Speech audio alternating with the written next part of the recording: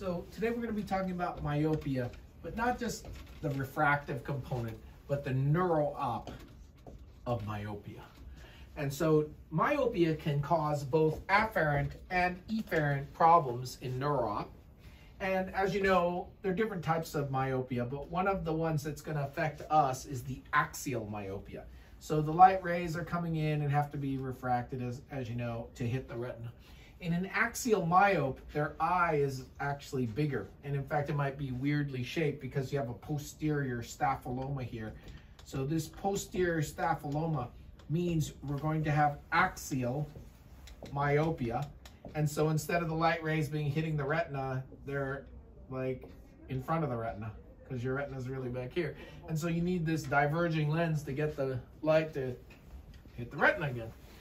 And so the ways this can come to neuro-op are, number one, if they've had cataract extraction or they've had a refractive procedure, the refraction that's listed on the chart might say -2, but they had cataract extraction. They were really a -11, or LASIK, and they were really a -5 or whatever they were.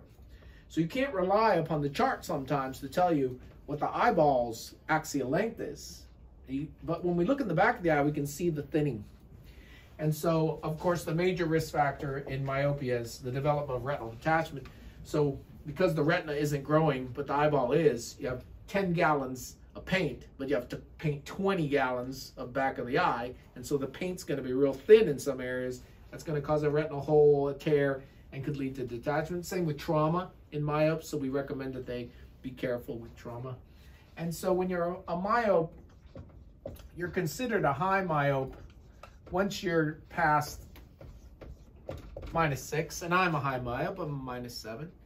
And it can progress even after you're done growing, it can still growing. And so you can get numbers like -11, -14, or even higher numbers. These are progressive pathologic myopias, and they cause thinning of the back of the eye. And so you can have vision loss that can't be corrected anymore with the glasses because the retina is so thin. And it might cause a choroidal neovascular membrane or a hemorrhage in the macula, a Fuchs spot in the macula of a myope. Or you might just lose vision because your retina is just not working anymore because it's so thin. This is progressive pathologic myopia, and it has to be a big number. The efferent way this presents is heavy eye. So the eye is too big, and normally the muscles are like what you would see in a cross. The superior rectus and the inferior rectus muscles should be basically aligned in the same axis, as well as the lateral rectus and the medial rectus muscle.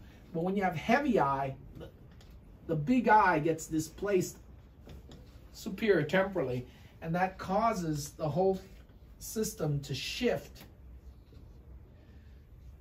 So instead of it being across, you kind of have a distortion. And that's because the eyeball has been pushed up into this segment here. And that we call heavy eye, and it can produce esotropia and hypertropia.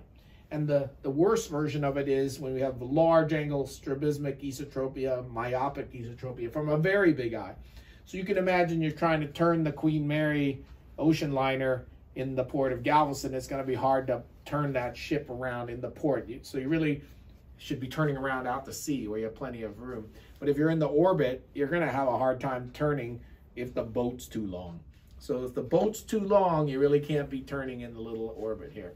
And that's what causes myopic esotropia, which is the most extreme version of the mechanical efferent presentation of high myopia. So you need to know that high myopia shows up in neuro-op as afferent side, progressive pathologic myopia, posterior staphyloma, or efferent side diplopia from the heavy eye syndrome. And that only happens with big numbers of high myopia.